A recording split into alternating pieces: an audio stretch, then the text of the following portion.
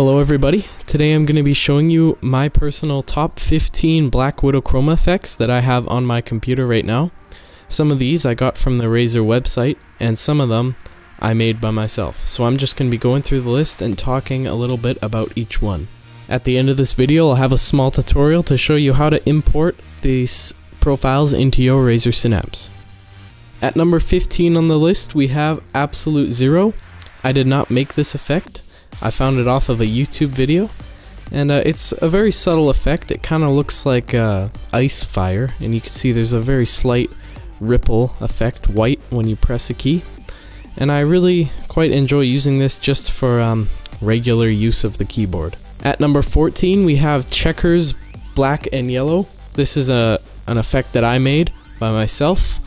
It's kind of just like two overlapping checker effects, and it looks really cool. The timings are kind of weird. You can see there's a really slow black ripple on the keyboard, and if you press a bunch of keys it looks really cool once the keys start to illuminate again, kind of in a random pattern. At number 13 we have Crystalline. Now this I got from another YouTube video by the same guy who made AbsoulteZero at the number 15 spot.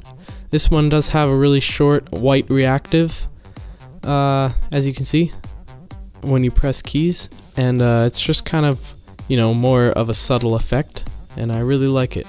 At number 12 we have Diamond Thing. This was an effect that I made by myself. It's kind of just like a wave, but it goes inward in a diamond shape. It's hard to see, but there is a little bit of a white reactive effect when you press the keys. Now this is the first effect I've downloaded from the Razer website. At number 11 we have Don't Know.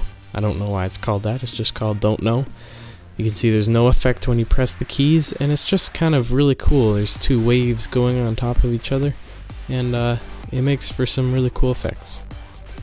Now at the number 10 spot we have Double Rainbow. This was also taken from the Razer website. And it just looks really cool how there's kind of like two overlapping rainbows that go into one another. At the number 9 spot we have Hacking the Matrix. This effect is really neat. It kind of, you know, it's based around the Matrix, and you can see there's this ripple effect on it.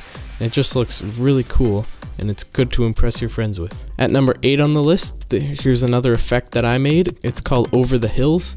It was kind of inspired by a heart monitor at first, and I just kind of built upon that idea. There's no effects when you press any keys, but yeah, there's 3 waves involved in this, and it looks really cool. At the number 7 spot is a really cool effect that I got from the Razer website, but actually altered myself. This is Pac-Man. You can see there's a ghost on the right, and Pac-Man eating some dots in the center. There's actually 2 versions of this. Both of them I altered. Here's the second version. The dot is kind of more zoomed in and moving on the second version. I'm not really sure which one I like more, but you can download both of them and decide for yourself. At the number 6 spot we have Rainbow Madness. This was also from the Razer website. Similar to Double Rainbow, but this one has a ripple, and it's a lot slower and more controlled looking. You can actually see individual rainbow waves in this one. And at the number 5 spot, one of my personal favorites, this is RedBlackPulse, also from the Razer website. It has a really cool ripple effect. It goes white and then black right away, and it's just very dim red. And it's very flashy and cool, and it looks awesome. At the number 4 spot we have ScatterBrain, also from the Razer website. You can see it's kind of like a subtle effect, not very too noticeable, but where this profile really shines is in the ripple. It has a really slow ripple, but it's not a traditional ripple. You can see it kind of scatters all around the keyboard. I guess the name's ScatterBrain, and it looks really cool once you press a bunch of keys at once. At the number 3 spot we have ScorchingZero. Now this is kind of like a mix of fire and ice. You can see on the left is fire, the right is ice, and there is also a really cool ripple effect on here where it kind of merges the two across the keyboard. And yeah, this was from a YouTube video made by the first guy who did the first profile in this video. At the number 2 spot we have Chromium Blue. This was also taken from a YouTube video made by the guy who did 15 and 13 in this video. Now you can see it's kind of just like a gray wave, very subtle, with this really nice slow blue ripple that goes over the whole keyboard, and it slowly fades away. It's really fun to use just for regular use of the keyboard. And at number 1 we have the Lines profile. This one was made by myself. It's just called Lines. And yeah, it's pretty self-explanatory. It's a cool effect. Two lines that reverse each other.